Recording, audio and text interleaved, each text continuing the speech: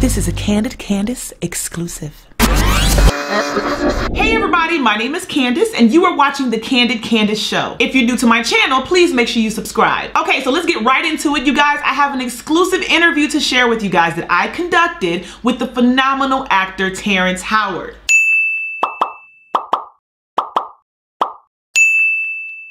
I was recently contacted by Terrence Howard's team, and you guys, it is truly my honor and my pleasure to have him on the show. Terrence and I had a very candid conversation discussing a lot of the things that he has going on in his life, specifically his scientific and humanitarian plans. Some of these plans he did discuss on the red carpet at the 2019 Emmys, but the people who interviewed him, they pretty much made a mockery of him, laughing at him about his ideas, pretty much making him look crazy. Well, I personally do not think that Terrence Howard is crazy, and I'm very happy to have him on the show and allow you all to really listen to him. When people are talking about things that you don't understand, you shouldn't laugh at them. You should listen to them and then ask them questions, and that's exactly what I did. And you guys, Terrence Howard is a very, very smart man. This book that he has and his new geometry that he's teaching and the technology that he is discovering, you guys, it's phenomenal. But I don't want to say any more. I just want you guys to watch the interview and allow Terrence Howard to speak for himself and show that he is not crazy. He's creative. Enjoy the show.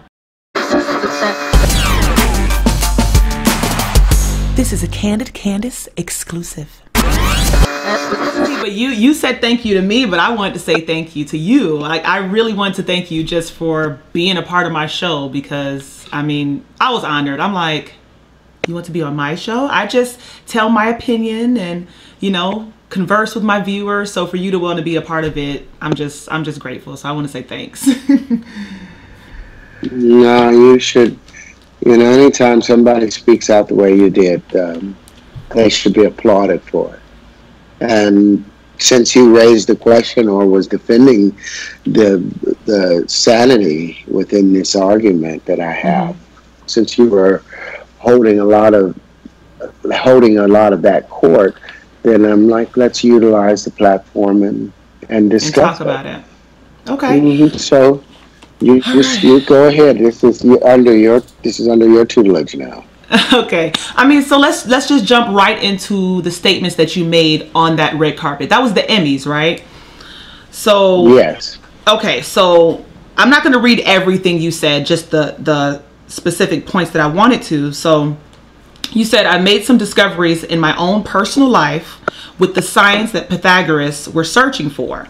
I was able to open up the flower of life properly and find the real wave conjugations that we've been looking for 10,000 years. And then you went forward to say that, you know, your plans, which is that you're going to prove that gravity is an effect and not a force. And you will build the planet Saturn without gravity and build the Milky Way galaxy without gravity. Now, like you saw from my video, the people who interviewed you, they laughed. I mean, a lot of other, yeah, I mean, they laughed. I mean, and like you saw from my video, I was offended for you without even knowing what you were talking about. It was just pure disrespect, as if your thoughts weren't valid. I've made some discoveries in my own personal life with the science that, you know, Pythagoras was searching for. I was able to open up the flower of life properly and find the real wave conjugations that we've been looking for 10,000 years. I didn't do too well in trigonometry. What is the platonic solids? Wow. But conjugating going on? You thought that was it. It isn't. There's more. Yeah. I'm going to be able to prove that gravity is only an effect and not a force. I'm putting something on YouTube where I will build the planet Saturn without gravity and build the Milky Way galaxy without gravity. Right. Aren't you getting a star? He's rebuilding the universe. You're going, well, you're getting a star. So again, I think that will be an even more widely attended and cover. He gets a star Tuesday on the Hollywood Walk. We got to be there. We really. But he's rebuilding Saturn at that without last gravity and no platonic solids. Yeah. I don't want to go viral. Right. That is you. Like the whole world is trying to go viral, and you don't want to go viral. That's good. Please. Good for you. You're being true to yourself. So I guess my first question, before you even explain anything about science, how did that make you feel to watch that back and see them make a mockery of you, not what you're saying. They made a mockery of you. Well, the funny thing is, as David would attest to, when we started this entire process, setting all this in motion, writing the book, building the technologies, you know, we understood that it would come in certain phases, and that someone would have to put their head out for a minute, and it would look like it's about to be ran over by a semi, and then backed up over it again. And we knew ahead of time that it wasn't going to be met with roses and, you know, and well wishes. Right. So that's all been part of an interesting dance. I could say it hurt, but what hurt more, what hurt was, wow, it's going to take a lot sometimes for a generation to recognize how far off it is from its salvation, but also how far off, how close it is to its own reckoning, you know, by our inability to find balance with everything else that's in balance in the universe. You know, our tone will be snuffed out. So I listened to it more so from a saddened place, but also knowing that that was supposed to occur and would have to occur. Here I'm questioning everything. I said I can take a physics simulation. That's what I basically meant. I'm sharing that on Tuesday when I receive my star. I'm going to be able to prove that gravity is only an effect and not a force. I'm putting something on YouTube where I will build the planet Saturn without gravity and build the Milky Way galaxy without gravity. I can take a physics simulation. That's what I basically meant. Some of the work that Chris Seeley has done, taking a physics simulation, the same physics program that they use at MIT, that they use at Princeton, at CERN, you know, the same. It's a very high-tech program, and he was able to build the planet Saturn, or all of the effects of the planet Saturn, by just using a number of vortices and showing them in relation to each other. And it also, I don't know if you've seen the video. I did a few times. I had to watch it a few times to completely understand. And using the example of tornadoes being vortices, like for me, I needed that. I need layman's terms. A whirlpool. Was it a whirlpool? I thought it was a tornado. A tornado is a whirlpool. Oh, okay, yeah. You know, just look further down it, you know. But most of the times we don't get to see whirlpools, you know, from a y-axis of it, looking at it standing up vertically. Right. You see the whirlpools, you know, going down the tub when the water's going out. Yeah, you know, but I mean, that simple word, vortices or vortex, like they laugh, like, ha, vortices. But then when you say tornado, they're like, oh, okay, a tornado. So sometimes I just feel like if you're using a word that perhaps we're not using all the time, or we don't hear a lot, or just a word we don't know, that's where the laughs come in. But it seems that it's perhaps them being uncomfortable with not knowing. That's just my opinion. No, I like the opinion. It's let them be uncomfortable for a time. I mean, when people are uncomfortable, they listen. They listen. Now, I would have thought, because I know I use vortices so many times inside the book too, because I'm always talking about these vortices. But it has so much. I guess it does tell the same power and story that's within the tornado and that constant spin, but everything in the universe is reduced down to those two things, whether something is spinning to the right or spinning to the left. Okay. If it's spinning northeasterly, then what it's becoming is electric, because it's seeking a higher pressure condition. Picture a rock, you know, falling, a 1,000,000-ton rock falling into a crevice, a hole in the bottom of the ocean, and how that rock would move with urgency towards the center of the earth. Well, that's what electricity is doing. It's moving, seeking a higher pressure condition. The deeper that rock goes, the greater the surrounding pressure, and that increases the electrical conductivity because things are closer to each other. When things are further away, you know, you can get a spark across, but it's a lot different when they're touching each other like this. And especially if you can get them to overlap each other. Look at how much more conductivity you have taking place. And that's what electricity is doing, spinning northeast. And whereas magnetism, so that they both can fit together, magnetism says, since you're going to spin northeast and seek a higher pressure condition, what I'm going to do, since we're equal and opposite mates, I'm going to spin southwest. And as a result of spinning southwest, it's become centrifugal, where you have one that's centripetal, seeking a higher pressure zone, and the other one is centrifugal, expanding outwardly, radiating, magnifying, rarefying that which was once this tightly held together. And that's the dance between all things in existence. It's at some balance between its electric contraction and its magnetic dispersion. Okay, so since you're talking about, you know, magnetic, so what does the idea that we've all been taught, opposites attract, would that be accurate then? Because that seems different. Well, let's look at it. You show me two opposites. Let's look at air. Or hot water, cold water. If you have cold water coming down and you have hot water coming up, what happens to them? Do they just mix together happily, or do they do everything they can to avoid each other? Opposites don't attract in nature. Opposites repel each other.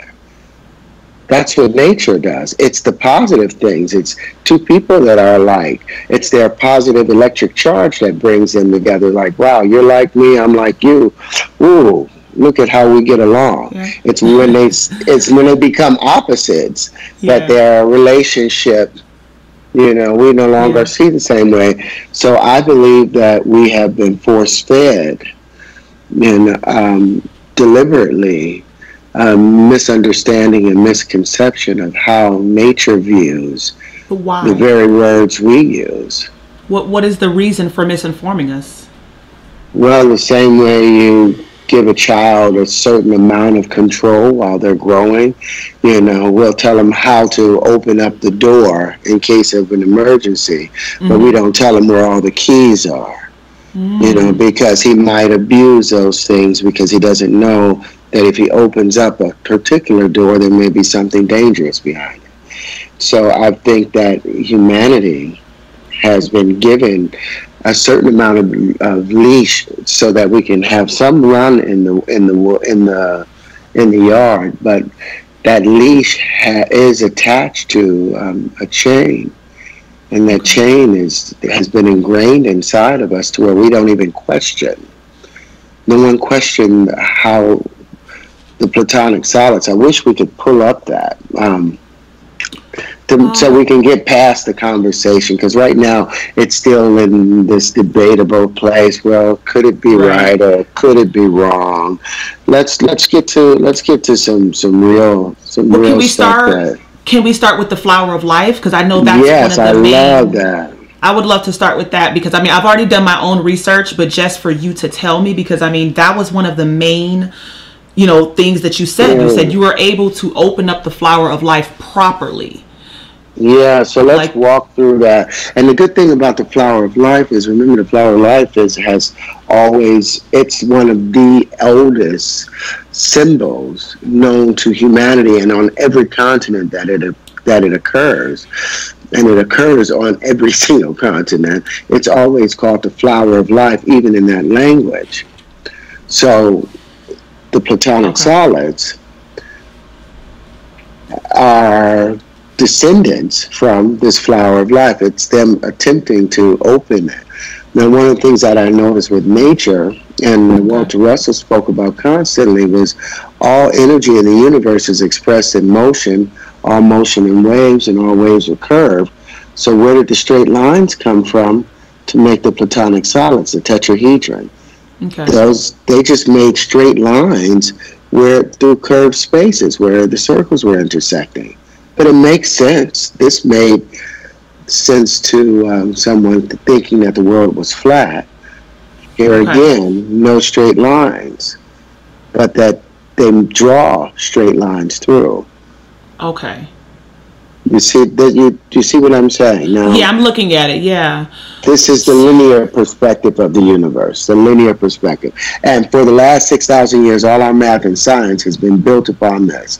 And therefore, the Pythagorean theorem, all of these things, all of the field equations that they have to explain the largest thing, even gravity, all of those things were based upon how these things move.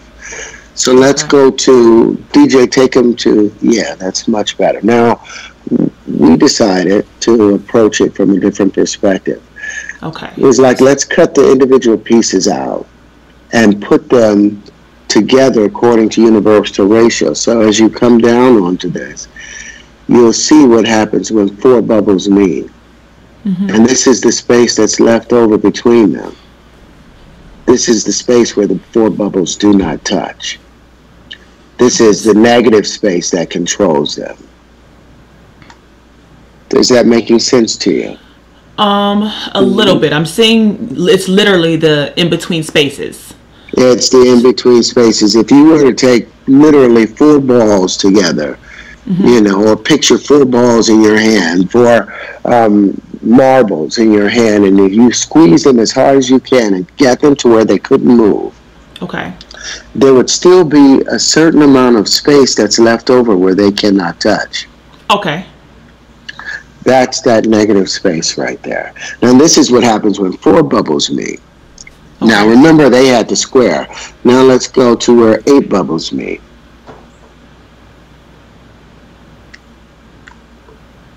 And we can scroll over the top of it. Now this right here, by all of the literature and by how it behaves, they would normally call this something to do with being the proton or the center, the drawer, the center attractor. Go back to the one that had 4, DJ. Thank you. This having 4, what this shows here is that there are 8 poles to the smallest dynamic, because each pole has a point on it or it has a concavity to it. The ones with the point is spinning out, it's expanding. That one is actually spinning its way out. So those become magnetic because they expand their way out. But the ones that are concaved, that space right there, that's the job of electricity. It's always tightening things. So we see even from the smallest piece, this is the highest pressure condition, that there are at least 8 poles. You have 4 electric poles, and you have 4 magnetic poles. There's at least 8 poles that's interacting, whereas before we were taught that there was only a North Pole and a South Pole. So now you see how these things could change technology, because now we can draw more poles off of it. So now once you go to when you put 6 of these things together, the green,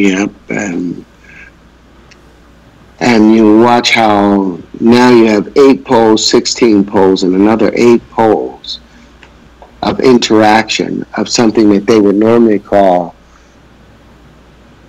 a photon, how it behaves. Okay. Now, remember the last thing that had 6 sides to it was a cube. Now you can imagine the things you can build with a cube. You know, you can make a whole lot of. Most of our world is built off of cubes. Can you imagine what could be built upon these? Oh my goodness! I'm trying to picture a house being this shape. That's what I'm picturing. I have to tell this story with it. Now we'll go to when 12 bubbles meet. Now, what's interesting with the flower of life, it's also been called the tree of life. And we all know the story about the tree of life, that mankind, that the Adam and Eve was blocked from getting to the tree of life so that they couldn't eat from its fruit and live to time indefinite. Okay.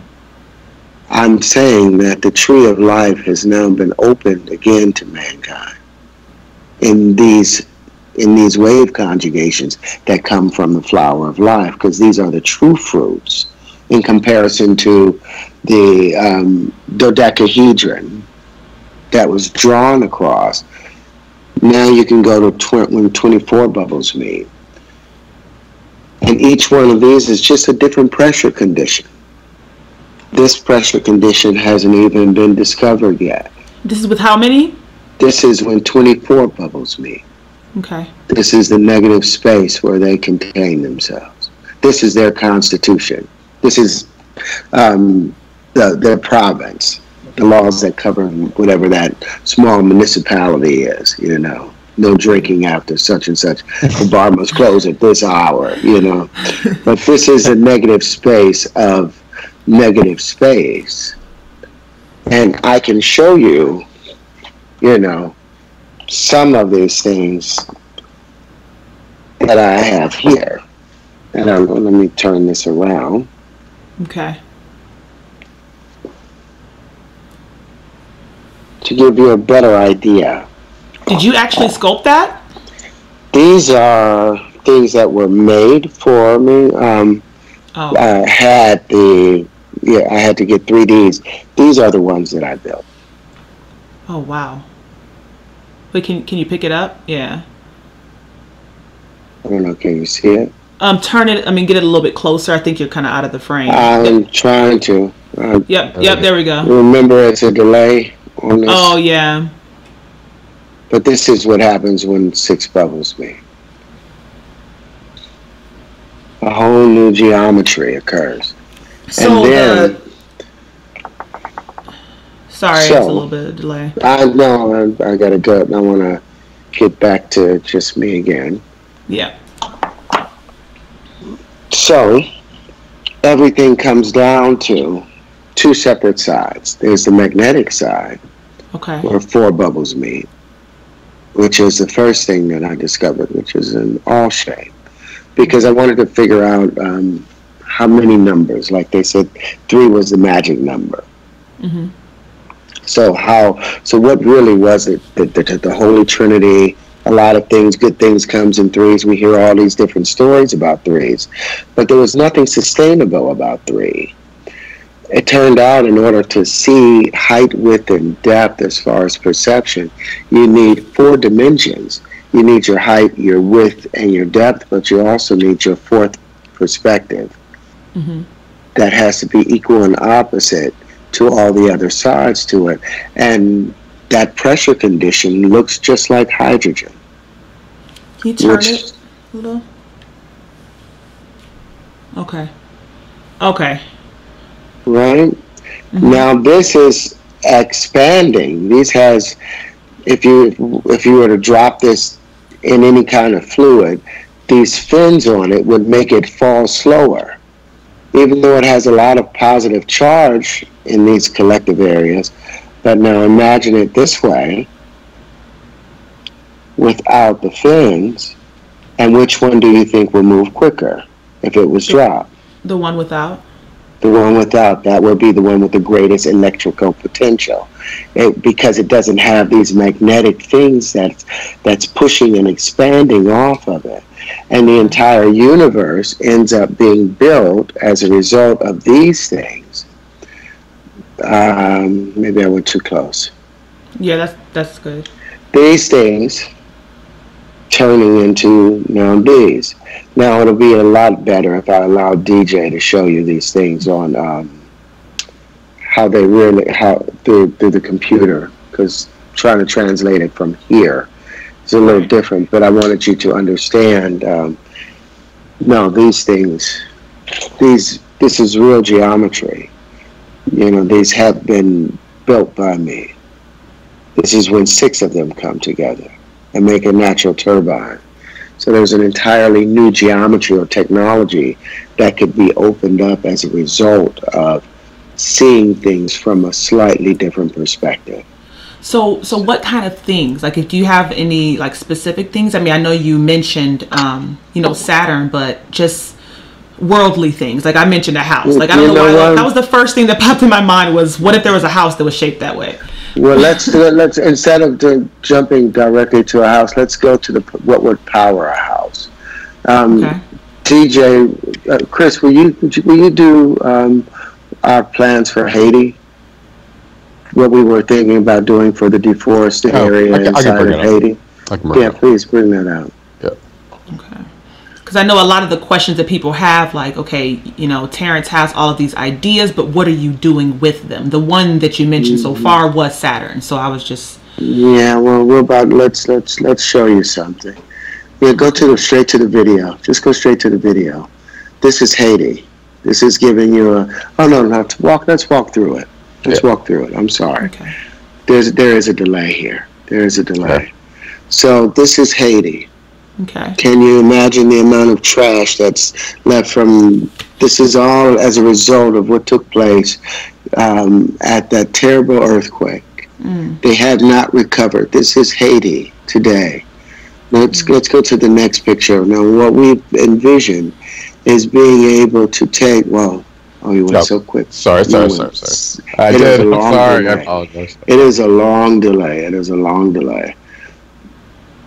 So here we have the potential peace that Haiti could have, but to the right of, well, to my right, is a book that describes a tall history of sugar, a tale of history. Go to the next page. Let's see how long it takes to hear that. So this is the desperation that the people are living in. So now these are the hurricanes that chase this island. Now, as a result of the Haitians being one of the very first islands to turn on their masters, and so they immediately was left out of any economic growth deliberately. The Dominican Republic, which sits, the green area, the Haitians have deforested all of their land. They have to in order to build a house, in order to find food. They've deforested most of their land, so they have no natural resources left that they can grab from. But this is what we hope to do now, since all of that area is free for the sun. Now, this was what could be. Let's go back, DJ. Yeah, that picture there. You got it. Oh, wow. Yeah, this is what's taking place in the Dominican, and this is what Haiti looks like. So the economic potential for Haiti.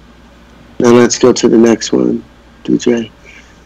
So with utilizing the technology that we've uncovered, instead of having a solar panel that works as a solar panel, it's just flattened.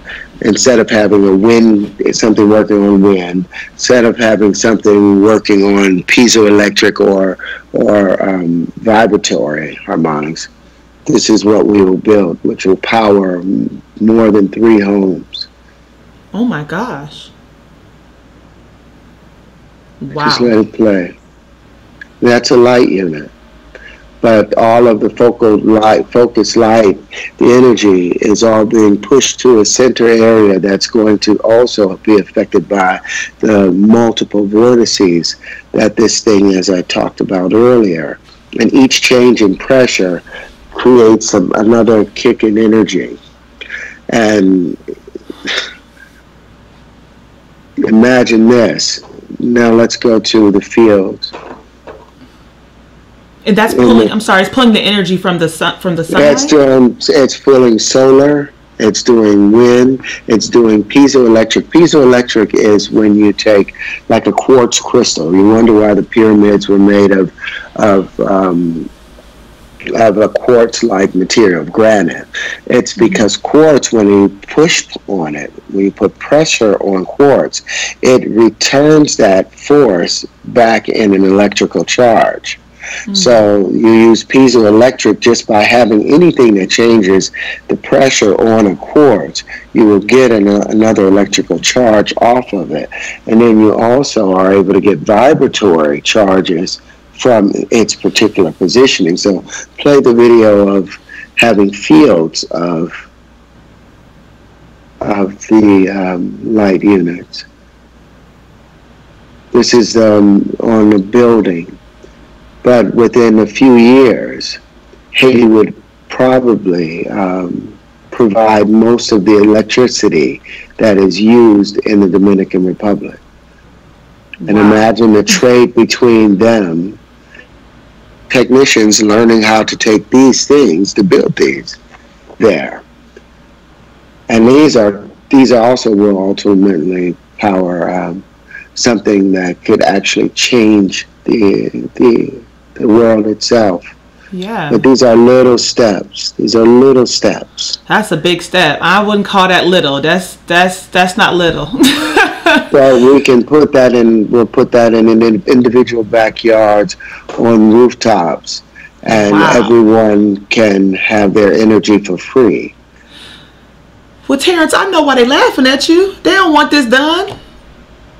Of course not. Of course not. But continue. I think we have more with it. No, we don't. We can't do this one yet. This one is. Okay. Ultimately, we can. The air can become purified. It can take the energy from. We can. This is an energy amplifier in its own right, and it's all based upon, these simple standing waves. Just standing waves. Wow.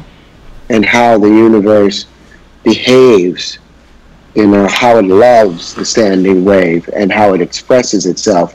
And no matter what, it's going to keep coming down to this one little piece right here.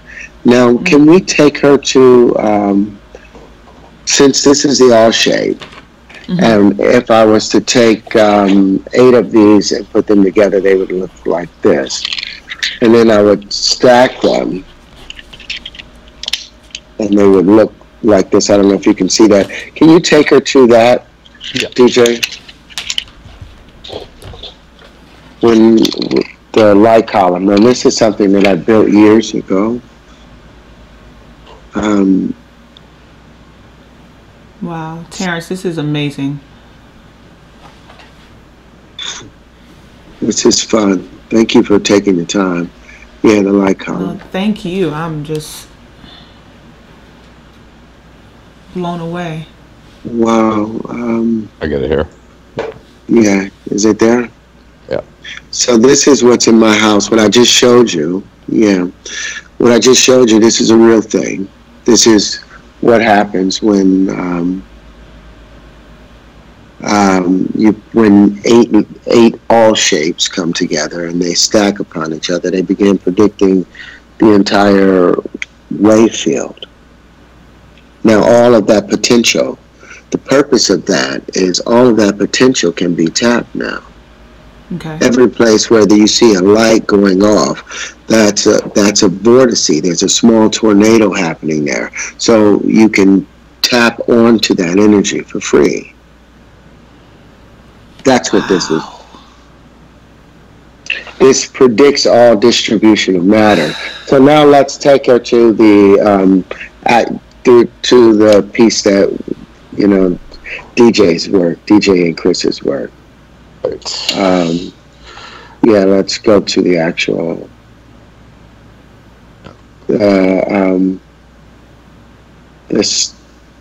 The one that I wanted coming out of the ground. You know which one I'm talking about. Yeah. Yeah. So right there. But that also not. Yeah, there it is. So that is this right here. Okay. This is it in. Well, the model. And then this is it if we put it in virtual, and it's spinning. CGI?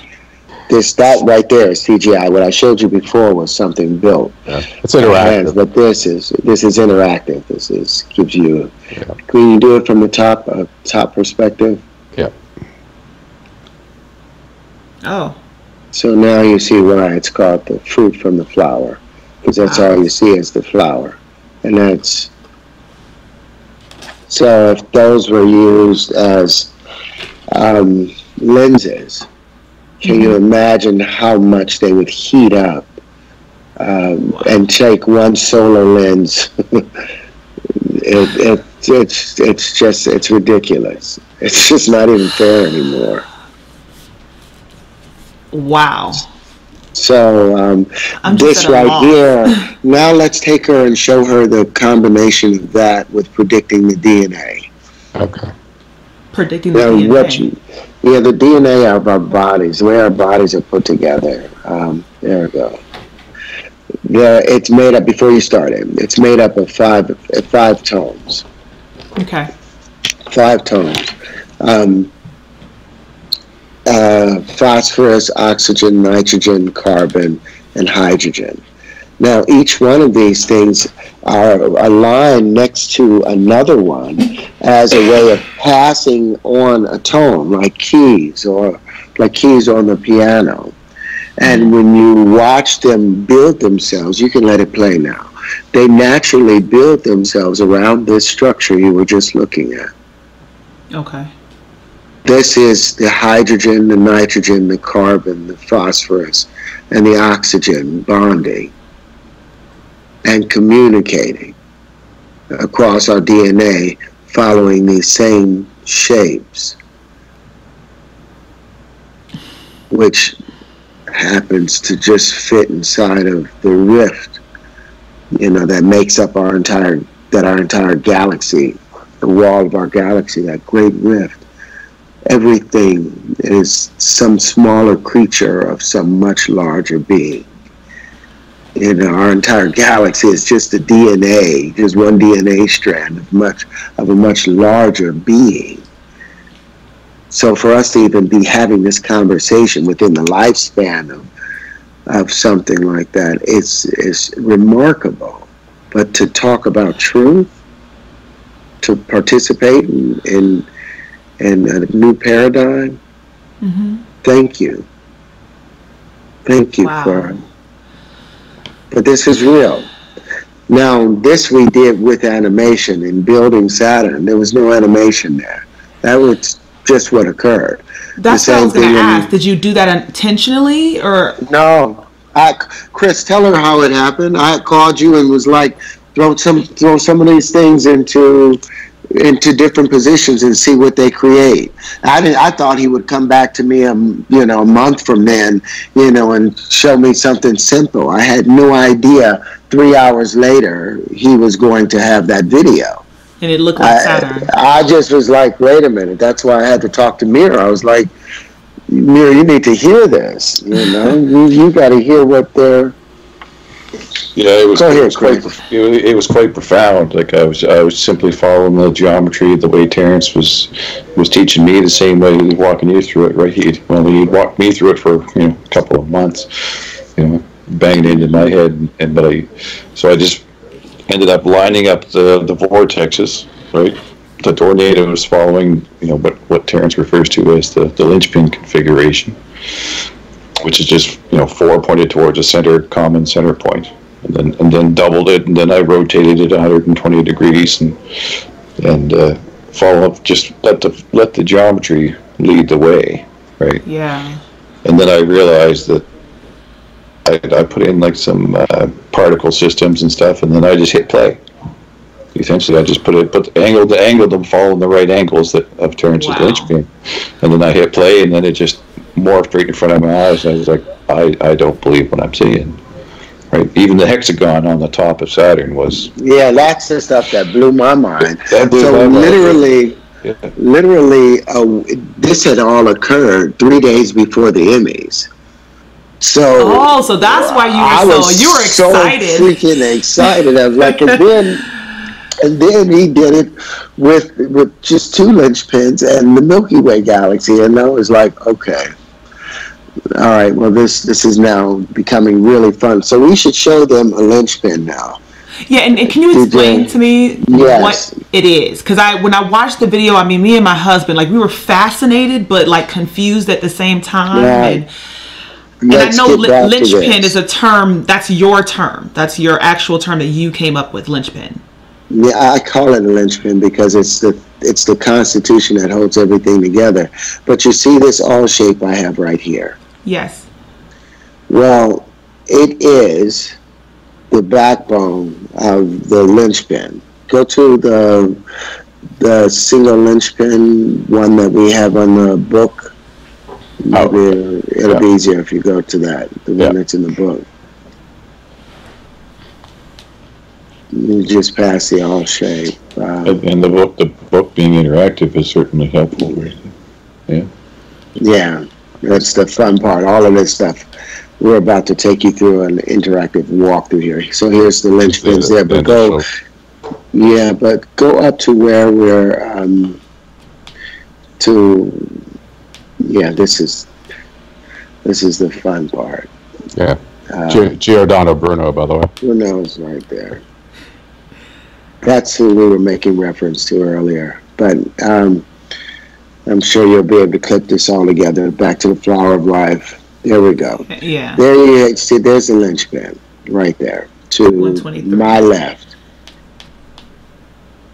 Okay. Now, got it. What you're looking at is basically the bone structure.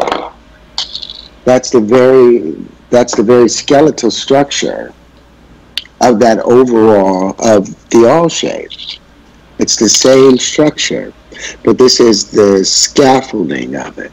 So now we see how the all shapes, behave in nature. And I'm using the wrong term. The all shapes they really express every aspect of the universe as a whole. When you're describing magnetic fields, and where the unshapes, I call them, the electric parts describe the electric field.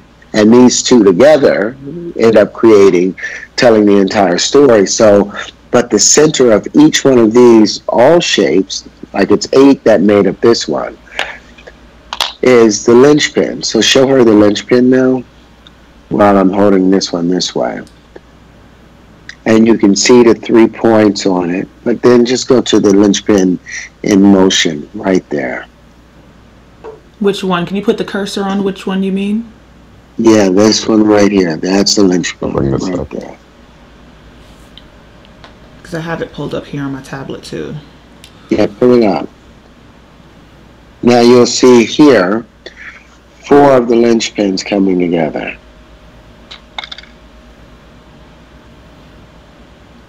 Isn't that a daisy? Isn't that a crystal? And what's interesting is 4 of these coming together will bond with another set of 4s that will bond and make a much larger structure, and they'll keep making a larger structure, but they'll still have that. So now let's show what happens when 5 of them bond. This is what I'm saying is a common factor of all things in the universe. This is 5 linchpins coming together, which is basically all shapes.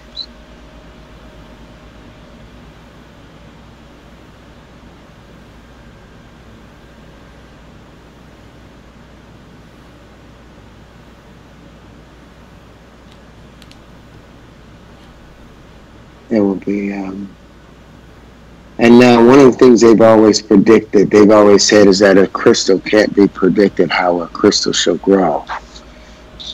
But this seems to pretty much tell the tale of crystalline formation. And everything that we see and experience is a crystalline formation. But is it random? There's no randomness to it because everything is going to keep coming back to this all shape. That's still the same shape as, come back to this now, DJ. Yep. If you can see me, that's still this same all shape. Still that same shape. Okay. That's the recursive thing that the universe keeps coming back to. As this, they call it, what's that favorite term? The Y delta, delta Y. And why it's so important. But those are the things that make it all predictable. And as a result of it, there's so much more technology that we can now access that wasn't available before when we thought the world was flat. But I mean, we've been away from that idea for a while, but correct me if I'm wrong, but what you're saying is, although most people have agreed that the earth is not flat, the ideas that you're saying right now haven't been acknowledged, at least not out in the open. I mean, well, put it this way. Imagine a couple of sailors, riding in one of the in a helicopter and saying, I hear the world is round. Mm-hmm. Or I hear the world. No, that's not the right illustration. I'm trying to picture something in a modern state. You're still using it's almost as if somebody from our day today was still sitting and using a rotary phone. If you remember the rotary phones from the 50s.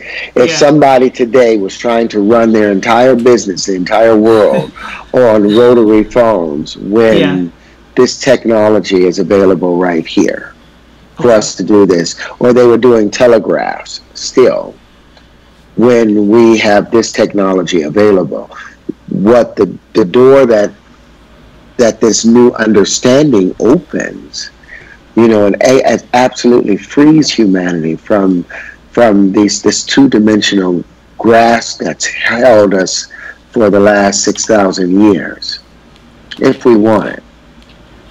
That was actually going to be my next question. You talked about two-dimensional mathematics in a three-dimensional world. Yes. Can you explain that a little bit? I think I got lost on that as well. What we just talked about before, when in our math, you remember X and you remember Y, right? Sometimes you remember Z. Sometimes you remember Z.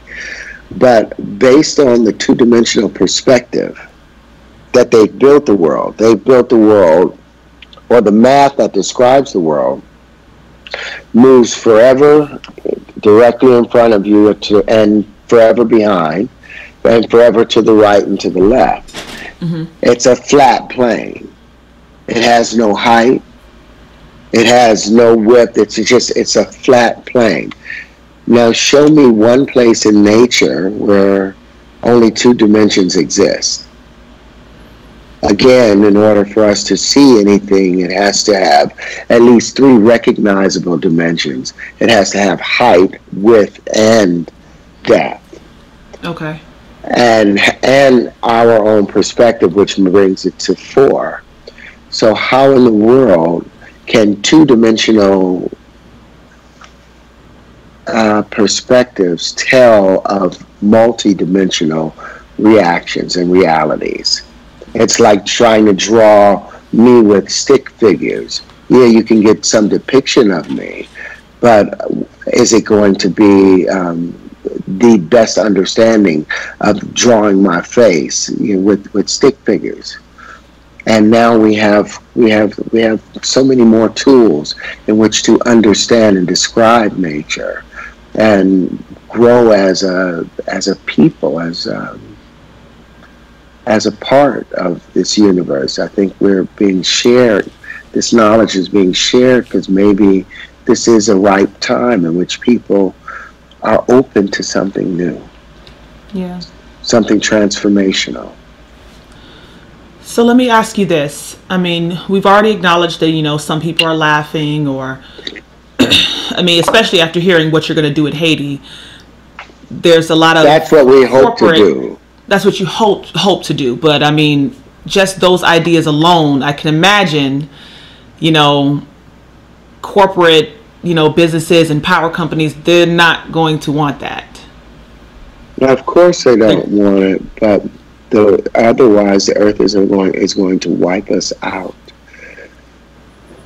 if we don't make a change. Yeah. If we don't do something quickly, I would rather have to take on the full wrath of the corporations and their anger. That's why we didn't charge anything for the book, because the truth is free. And this is more of a shout out. Hey, look out, something's coming. But hey, there's also some help that's coming along the way. Yeah.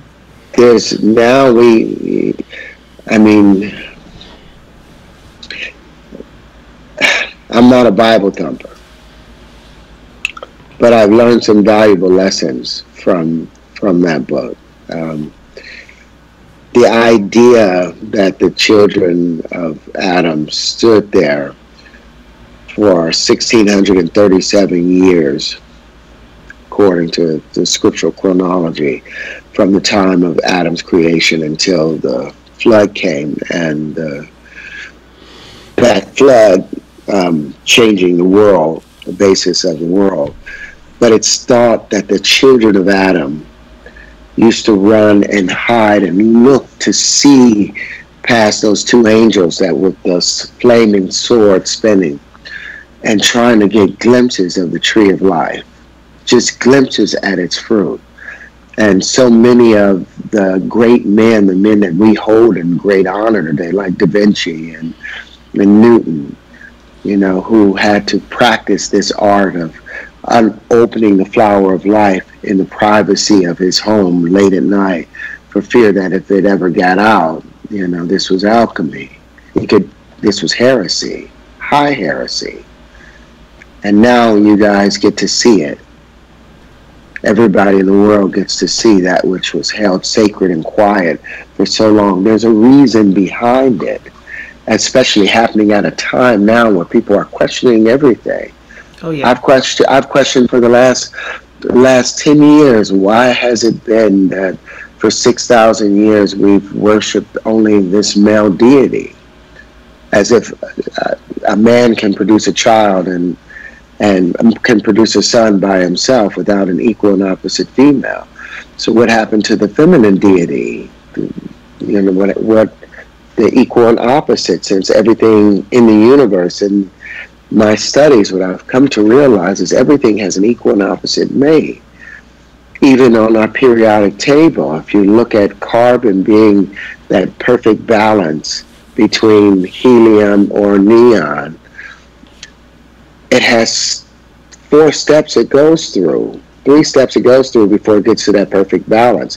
It has a +1 on the helium side, and that's immediately balanced by a -1 on the neon side. And so that -1 is fluorine, and the +1 is lithium.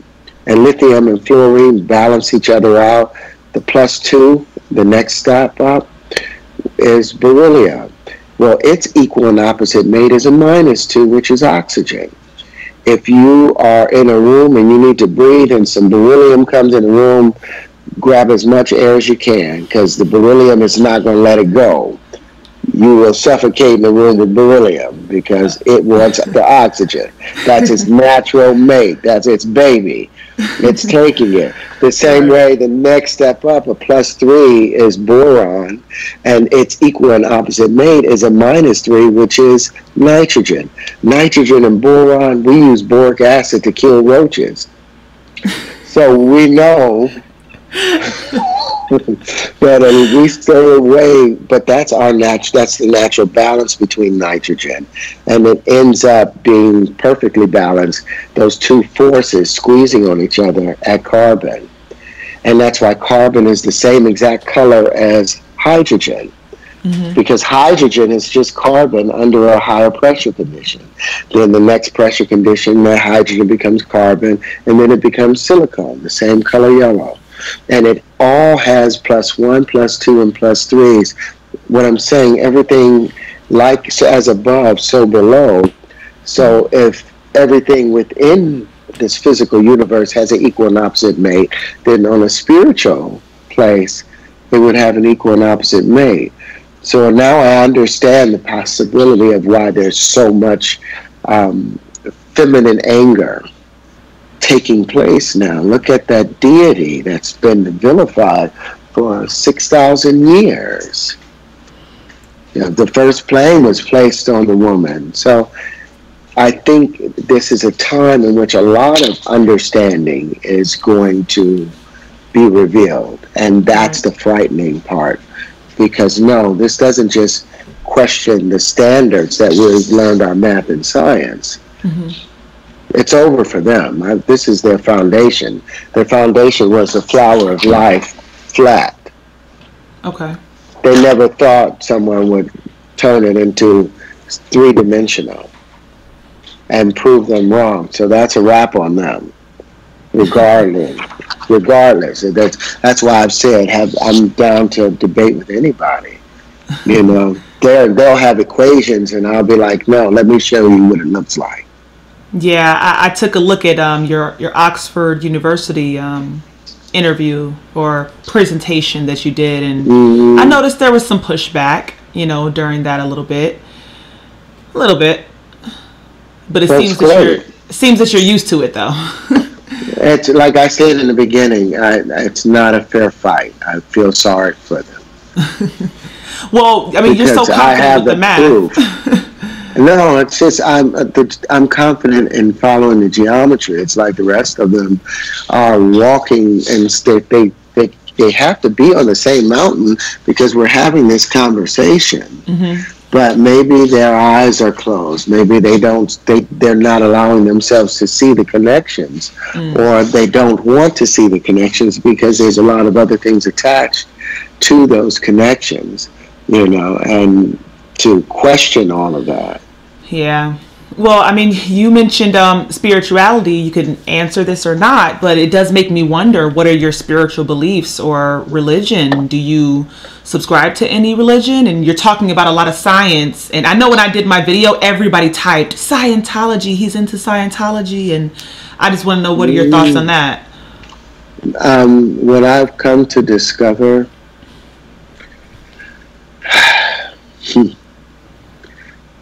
everything inside the universe is made from the first thing in the universe. Okay. From the beginning. We normally call the beginning, some call the beginning the creators. We are all collectively, actively participating in this act of creation. I believe that collectively we all make the true God, the true being. All things, not just me, but even the plastic, the polyethylene that this has turned into, it's still vibrating at the key of E. And that means it's breathing in and it's breathing out. Positively charging, breathing in, negatively discharging, breathing out. Spinning northeast, breathing in, spinning southwest centrifugally, breathing out. It's still alive, and that means everything is alive. There is no dead. Everything is participating in this thing called creation. We are all sacred. And once we recognize that all things are sacred, then maybe we will vibrate at a slightly higher rate, because we'll see the peace of God in ourselves, and everyone else will see it and act accordingly. Because I did notice in your book, in the you mentioned, you know, the creator, and we're all one in a sense. And I don't want to misquote. I wish I had it up. You said, once you know one thing about, what did you say? One thing. If you know one thing about one thing, then you know one thing about all things. Yeah. Find the common factors and either multiply or divide. And that's your quote? Yeah. That was very profound. I was like, okay, I know everything, basically. That's what I took from it. You do. You do. If you know, I know everything. Let me tell my husband real quick, baby, I know everything. Does your wife get away with that? That's another thing. There's another thing that happens that a lot of us don't realize with women. At the point of 3 months of gestation, when a woman's body recognizes that this is a little girl, it floods it with estrogen. Now, that womb being flooded with estrogen, it causes the connections between the right and left hemisphere of that little girl's mind to expand. A child, a little girl, a woman at all times has more connective use of her entire brain than a man at any given time in his life, because that's what estrogen does. It allows you to see so many different perspectives, and therefore a woman will learn how to, little girl learn how to talk faster, learn how to walk, learn how to communicate. But then it also makes you so aware of all the consequences that could happen. And so now you need a gang of counselors to talk things through. You got to call Shirley, got to call Pat. Well, Kelly said this. All right. Then you'll come up with a solution, and then you'll question it again. Just looking for, this is what I've noticed in the women in my life. But now when the woman's body recognizes it's a little boy and floods it with testosterone, it causes this little area inside the brain. I like to call it the locus ceruleus. They say that they haven't drawn the natural connection to it yet, but it's a thing that have these tentacles that's coming out of in the brain, and it causes a man to have this myopic view. And so if he thinks one thing, he's going to run right at it. He just see A to Z, and it's just A to B. And he has the confidence, the testosterone pushes that, and pushes that within him. You got to remember, a man produces, an average man produces 1,500 sperm per heartbeat. 1,500 sperm per heartbeat. Each one of them is produced with some amount of testosterone. So that gives him this extra thought of, I've got to push through from A to B. So naturally, in a loving, perfect relationship, the woman will think out the possible ways. She can sniff out what could work, like in Cookie and Lucius. She's able to sniff out what will work, and Lucius has the heart to just execute. And that's how the balance between the male and female, I think, works. That's what nature has shown me. That's what the geometry has shown me. So I'm looking for that within the heavens. Okay, where's the equal and opposite? Where's the mama at? That was the first time you said "I think" during this conversation. I do make that mistake sometimes. But that's very interesting because, most people have been saying, Terrence Howard's theories, or he feels this, he thinks that. You've been very confident saying this is what it is. Well, I have the geometry. I have the geometry. Their math, it doesn't predict the distribution of matter. What I'm about to do in a couple of months it's a wrap. In a couple of months, it's all predictability will be seen. It's something bigger than walking on water. I'm gonna say that just in common conversation. I want to know what it is. It's too big to know what it is right now, but there's everything in stages. Everything has its proper place. But this right here, if they look at the videos, they'll understand. Anybody that wants to come and take life's waters free, they can come and take life's water free. Understand, this is your inheritance, the flower of life. It's the inheritance of mankind, of everything. Come and participate. All I am is the gardener within and it's bounteous. I promise you.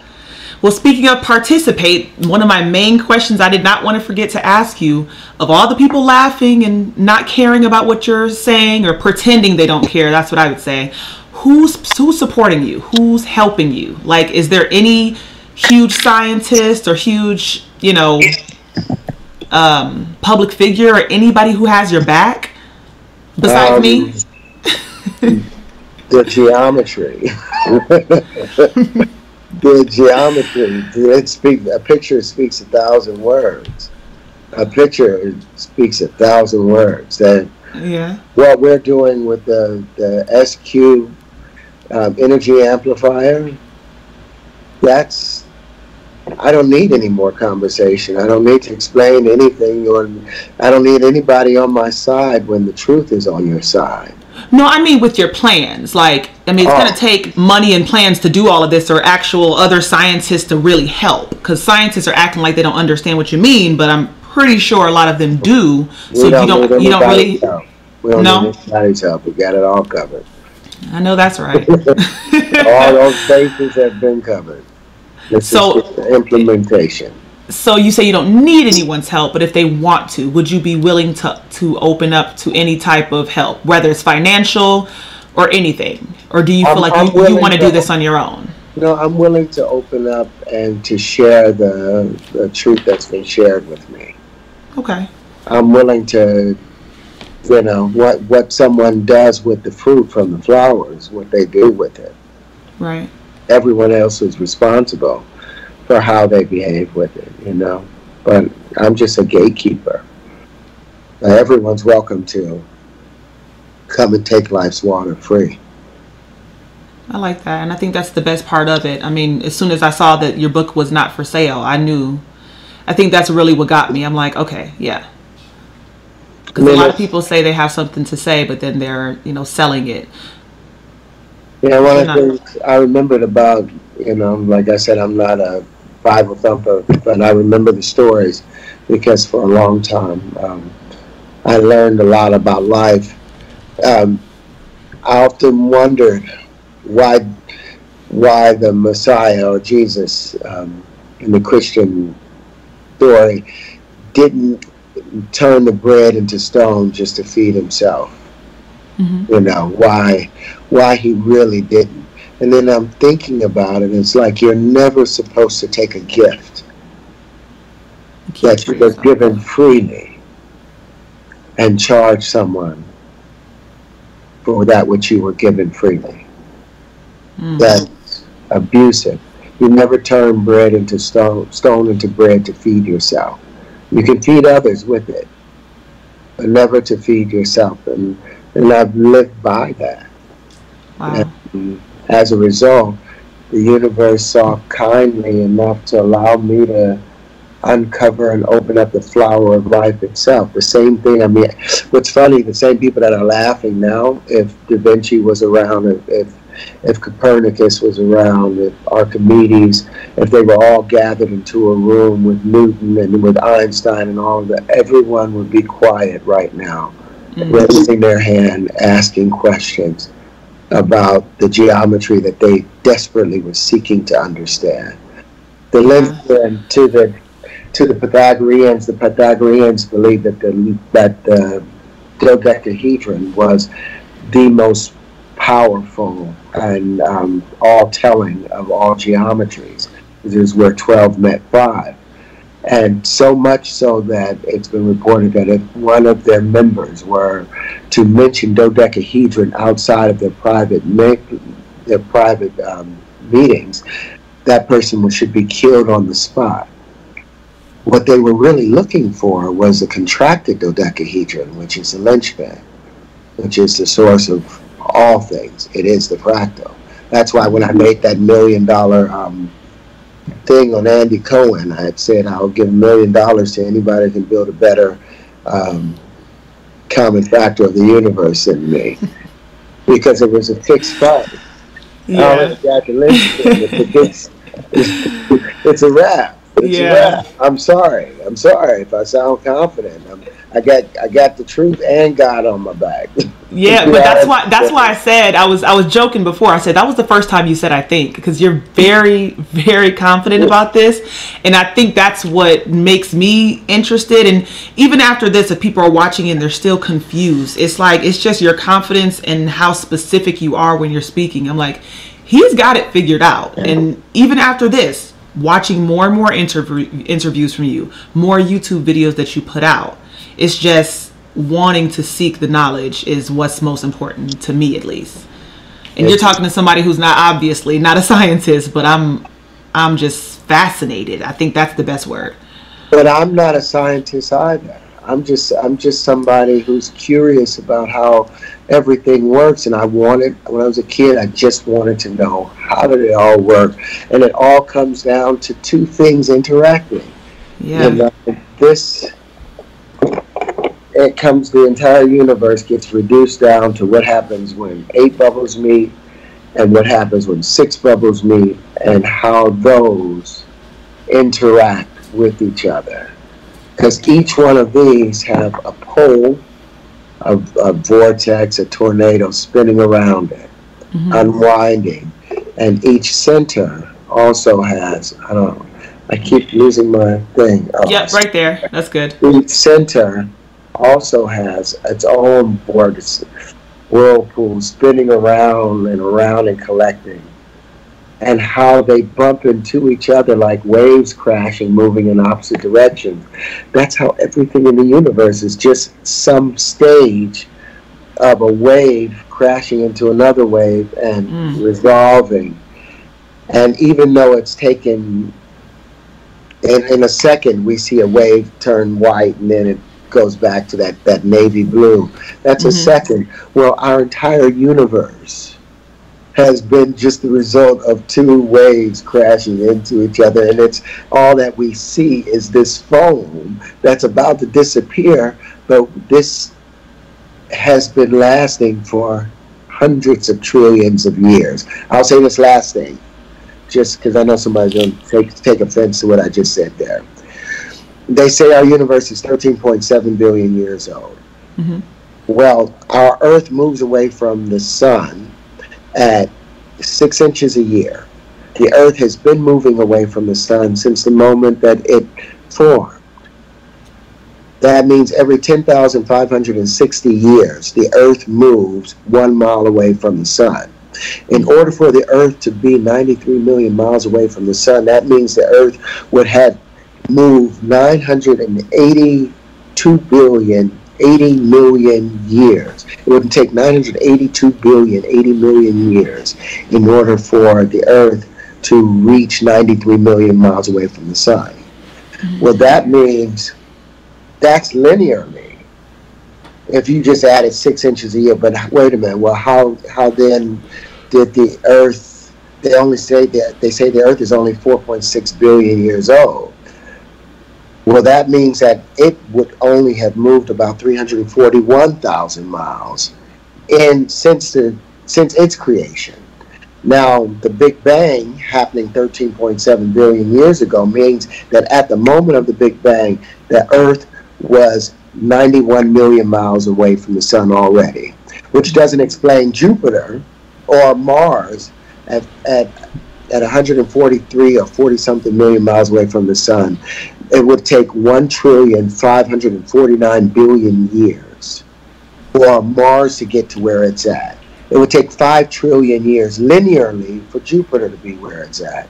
And the furthest planet away from us, Neptune, you're talking 29 trillion years at a similar rate to 6 inches a year. And they say that our Earth is on, the universe is 13.7 billion years old. So throw all the science classes away, basically. I'm saying just take a look and add it up yourself. And that's looking at it linearly. You got to remember, it unwinds like a corkscrew. That's 6 inches, so it could be even much larger. This is me just looking at it 6 inches. So you really could wind up the entire galaxy and wind up all of the galaxies and get to the true age of the universe. That's what this technology allows us to do. So what is the true age of the universe? Well, from your science, the scientific discoveries. Just looking, all I can say is that our Earth is at least 982 billion years old. Wow. That is at least 982 billion years old, and we have another 38 billion years before we move out of the Goldilocks zone and are at 98 million miles away from the sun, and where it become really cold and unable to recover from the cold. And each time we go further away, we'll be at a lower pressure condition, and everything will expand like, you know, nitrogen coming out of the ocean. You know, when you come up, you have to slow down because the nitrogen wants to expand and they want you to equalize before you come out of the water. Do you know what I'm talking about? A little bit, slightly. I'm just trying to follow you. It's called the bends. It's called the bends. So likewise, as the Earth gets further away from the sun, it moves into a lower pressure condition, and therefore the nitrogen expands more. Okay. Ultimately to a point where it can no longer be held by the vortices that hold our Earth together.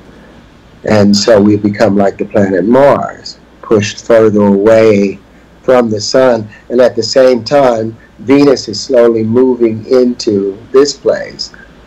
And in 271 billion years, Venus is going to be right here at the Goldilocks zone, and all of this life will happen all over again. Oh my goodness. That's just how simple it all works. It's just the truth, and I'm sorry if it messes up a bunch of books. This is the truth, and this is the geometry behind the truth, and it can be tested. Any person that hears this can go and wind up our solar system.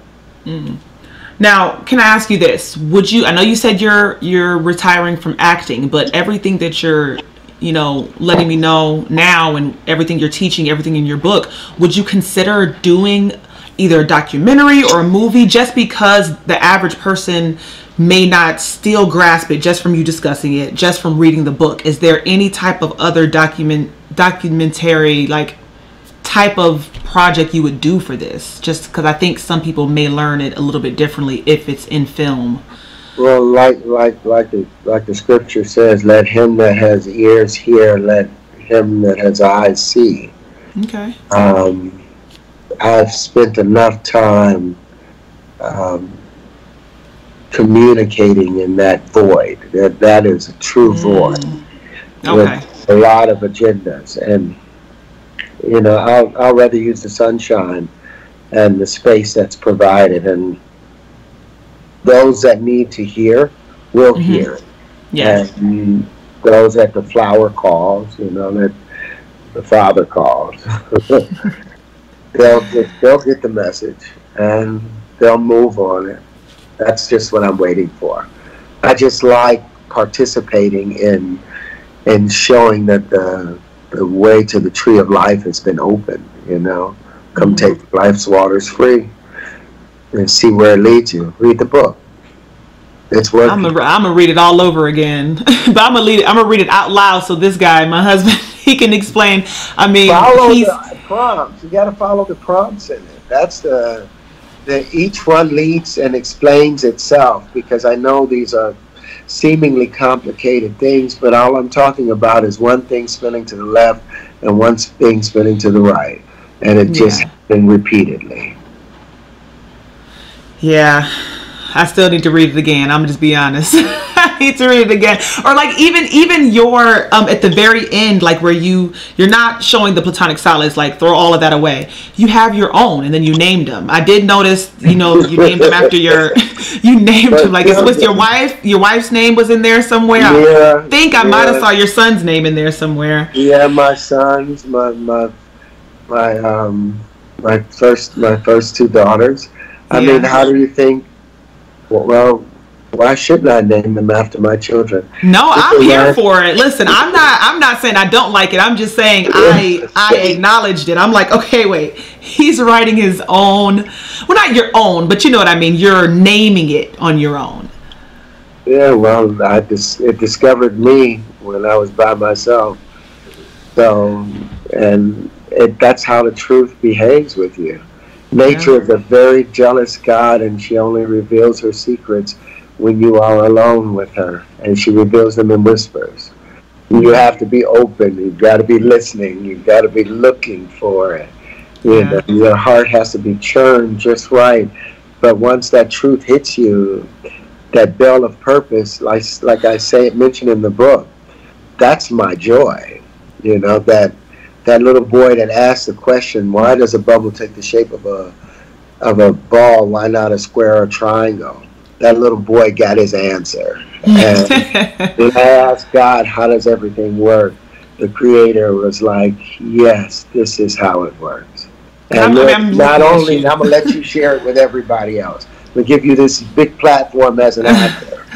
And I'm gonna make you a loudmouth on top of it. Oh God, I hope that's what I'm saying. I hope I do it justice. I mean, I appreciate, and I'm looking at you. I just want to say this, like, just the joy on your face, and I'm sure you love acting. I mean, because you're phenomenal at it. But the joy on your face right now, that's everything for me, at least. Just as a fan. Now you got me tearing up because I'm actually. The truth is, when you like you can't, everybody knows when you're in love. Everybody knows. It's everywhere. Mm-hmm. And we know when it's true love, because then it bounces from one person to the other one out. It's contagious. It's contagious, and that's what the flower of life is. That's what the fruit from the flower of life is. It's contagious. Once you know the truth, once you look behind the curtain, to hell about going back to Kansas. I don't need to go back to Kansas anymore. You know, I got me a tin man and a straw man as my buddies. And I've got a lion next to me. You know, no, we're gonna make good with this. We don't need to take the blue pill. There's a lot we can do with the red pill, you know. Mm-hmm. Yeah. So, thank you. And you know, I should have shown more of the videos and all of that stuff. Can I tell you something a little off topic? Go ahead. So my dad, he's a pastor, and he said he went to high school with you. John Adams High School? Yeah, I went to John Adams. Okay, because I did not believe him. I said, Dad, I cannot say this to him. He's going to say I'm a crazy woman. No, because the fact that he mentioned John Adams, because they closed John Adams like 2 years after I was there. I was there in 7th grade. Yeah. And then I went to Jane Addams. Yeah, I was just about to say that. So my dad said you went from John Adams to Jane Addams, which is the School of the Arts. Yeah. And like I even wrote it down. He says that you guys grew up on 93rd Street between 116th and Union area in Cleveland, Ohio. Yeah, that's for real. Yeah, he gave me a picture and everything. Like I wish I would have had it ready. I guess I can try to email it to you or something. But he has a picture of you like at the lunch table and everything. And I'm like, Dad, that's not him, but I believe you. 105th Street, that was the main street that went east to west, went north to south. You know, east and west was St. Clair, and that was. I'm glad you just put a little smile on my face. Yeah, dude, that'll make my dad happy. I'm telling you, hello. I will. I was, young, so I don't remember so much about Cleveland. But all I remember is getting those Polish boys from one of those spots over there. And he would always take me to get like this huge hot dog. And I'm like, is that a Cleveland thing? I don't know. Polish boy. Yeah. You just made my heart warm. Well, I'm glad. Because you have a big smile on my face right now. So I'm just like, I'm happy. I'm happy we did this, and regardless of anybody's response, I'm happy to have had you. I tell you this: I do not expect anything less than the best from humanity, and sometimes you get your best when humanity's at its worst, and you know. They'll speak from their heart, and then once they speak from their heart, they'll consider what their heart has said and make adjustments, you know, with their own heart talking to them slowly along the way. You know, that's all we can hope for, is that we'll encourage each other and ourselves to a better place. Right. But the geometry is there. It's a blessing to have those two cherubs moving out of the way, and welcoming. I mean, we have to see that it's a welcoming. It's like, here, come. This is here. There's so much we can do now. Well, I'm excited to see what you do. I really am. Yeah. Maybe once you reveal it, maybe you can come on back and talk to me again. That's the fun day. But I'll tell it this way. On that day, we will predict all distribution of matter. All distribution of matter. Really? How? something very simple. We've talked about it already. Don't you give me a riddle. Okay. I'm going to watch this back and I'm going to figure it out. Yes, you should. Yeah. Broad distribution of matter. My husband has a guess. Can we give him a guess quickly? Yeah, go ahead. Come on, babe. Come on in here. Come on in, babe. All right. Here he goes. I'm like I'm listening to you guys talking. I'm bursting at the seams over here. I have like so many questions. But here's what I think it is. When you showed the model of the DNA in the tower, I noticed one thing. We went to the top angle, and it looked like there was a square there, but it was like a matter of perspective. It was kind of like an optical illusion. And then so when you put the DNA in, and it's kind of like a sifter inside the tower where it's rotating around the linchpin, but you have all that. Come on, babe, you got it. Get it out. Get it out. You just said it. You just said the word just popped out of your mouth. Yeah, you said it. Yeah. The all the matter is like kind of rotating around the linchpin, right? And then that's how the matter distributes itself, and then it interacts. It interacts with each other, kind of like when the scientists are like baffled. What happens to the particles when it gets on the other side of the double slit experiment? Then when we try to take a peek at like the symbols, oh my gosh. Well, no, I'm with you. I don't want my phone to die. Okay. Oh my God, you got it. I feel like I'm just mumbling now. No, you were smart. You were dead on it from the start. You were dead on it. And your wife, in her first video, hold on, let me plug this up real quick. Sorry. Ooh, that was about to die.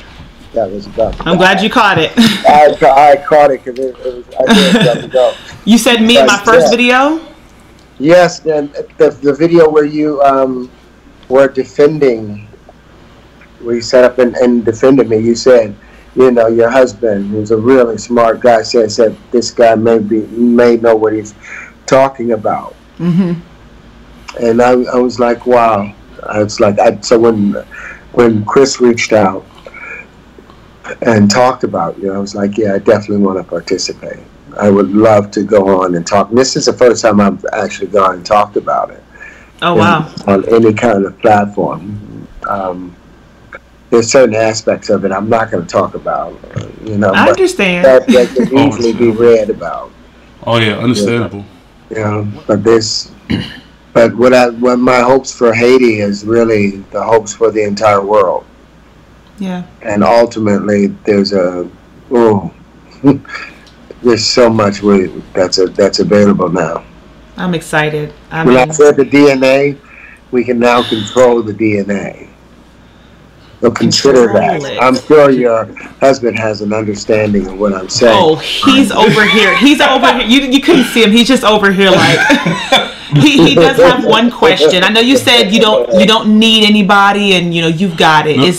Well, the only reason is he's like, what can I do to help? Because the thing is that it's just like when I started reading the book and I started reading your material, and like a lot of the things that you were saying, like I've arrived on the shore of those concepts before, if you understand what I'm saying, and it's just like, but it's easy enough to, like I explained, in taking the flower of life apart, piece by piece. And putting those pieces together according to relative universal ratios. Mm-hmm. Those numbers always repeat themselves. So any piece that you want to take from the flower, you can put together. Now they come in basic shapes and forms, but you see that in this. Mm-hmm. And I wish I had a pointer, which I don't have anything I can point with. But all of these shapes, me taking this full angle from here, oh my God, to here. Mm-hmm. Hopefully I'm up there. Basically, speaker is off. Can nobody hear me? No, I can hear you. Yeah. Okay, I just can't hear you guys. Well, it's basically, I can't see myself well, but it's taking that piece. Mm-hmm. And putting that together 6 times. Now I saw what you did with some of those pieces there. Like one thing that just pops into my mind is. Hold on, I'm trying to see why my speaker went off. Gotcha. Okay, there you go. Yeah, and I see some of the because I mean essentially geometric proofs, right? Yeah. Right, and I just think, what if you was to take some of those shapes and apply maybe like a graphene lattice to it, you know, a graphene with all of its, you know, extra properties, and then you could. I mean, I'm churning right now. No, you're actually speaking, you know, the language we're talking about.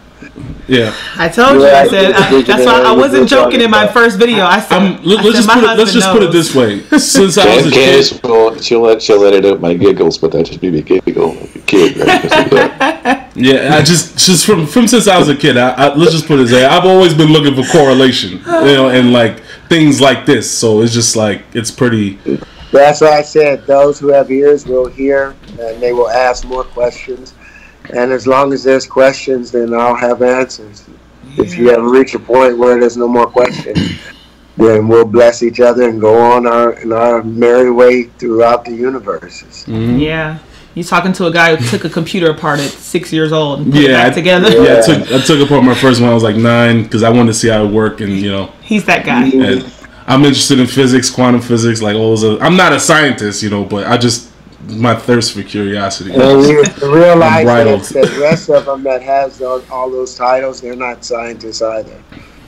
Because a scientist is a critical thinker, which you are. A scientist isn't an intellectual who just wants everybody to know what books he's read or she's read or what projects she's participated in or has sat on the chair of, or how, you know, nobody really cares. I don't want to see an equation. Show me the geometry. Show me the geometry.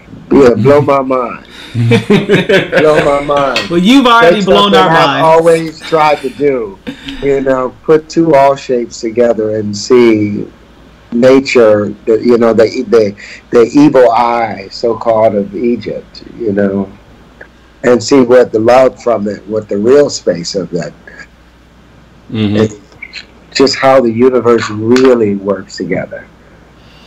That I'm happy. I'm really, really happy to just say, you know, come on, y'all, ringing the bell. Come on, let's eat. Let's eat. Because the universe never gives people anything unless it's something they're going to need. And if we didn't need this knowledge right now, we wouldn't have it. And most of the things we need, our lives depend on it.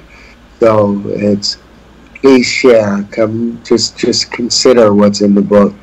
Yeah. You know, and maybe become a race that the universe wants to preserve.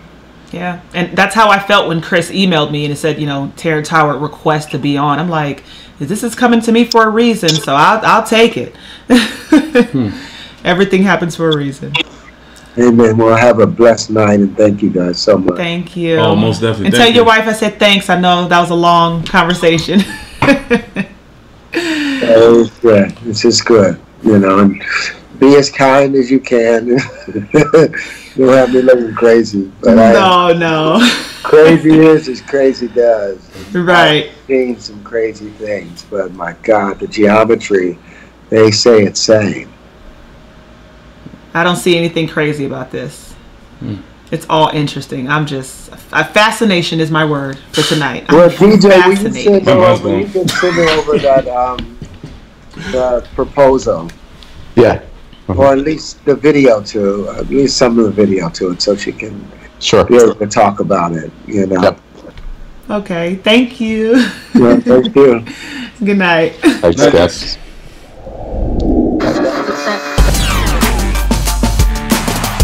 This is a Candid Candice exclusive.